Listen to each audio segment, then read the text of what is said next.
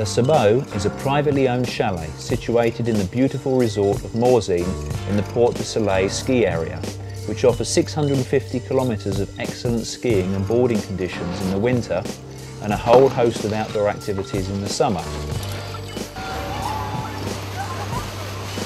The accommodation, completely refurbished during summer 2000, is well positioned, just a few minutes drive from Neon and Prodan's lifts to access Avoriaz, Morzine and Leger ski areas.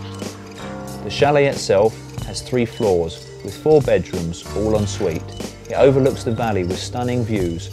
The lounge area has 2 large corner sofas, additional seating and floor cushions with an open log fire. There is a TV with video, DVD, PlayStation and a selection of films, games and books. The dining area has a large pine table seating up to 12 people.